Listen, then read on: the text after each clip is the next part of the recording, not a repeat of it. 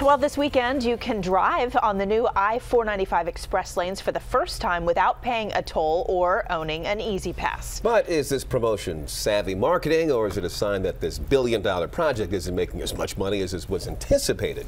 Our Northern Virginia Bureau Chief Jeff Goldberg joins us now with what he's found about this. Jeff? Well, Leon, the operators of the hot lanes have tried a whole host of things to try to increase ridership, public education programs, internet outreach, and also airing radio ads. Now they are offering free rides for the weekend, and some people we spoke with say they think it might just work.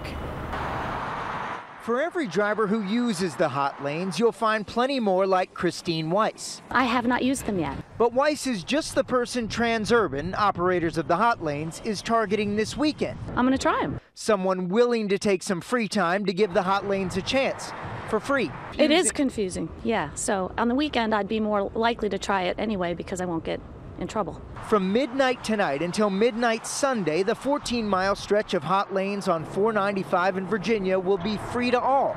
No E-ZPass required. It's a difficult thing for some people to get used to. Mike McGurk with Transurban says the freebie will allow drivers to get familiar with some of the turns and on-off ramps, especially drivers who have stayed away so far. Well, of course we want more travelers out there, but we obviously understand that these are early days and we're going to be out here for a long time. A report from February showed how hot lanes lost more than $11 million in its first 6 weeks, and a slow economic recovery could be a factor. They depend on congestion. They're a constituency for congestion, and that means economic activity, that means high employment. I think they're underutilized right now. That's my sense. They're kind of slow to do it, but I think once they use it and they see how fast and how efficient they are, I think they'll use it more.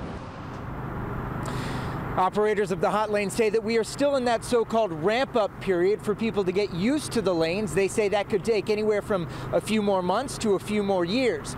Next year, hot lanes will open up on a 29-mile stretch on 395 and I-95, and we will start hearing public promotion programs for that construction project coming up soon. Live in Vienna, Jeff Goldberg, ABC 7 News.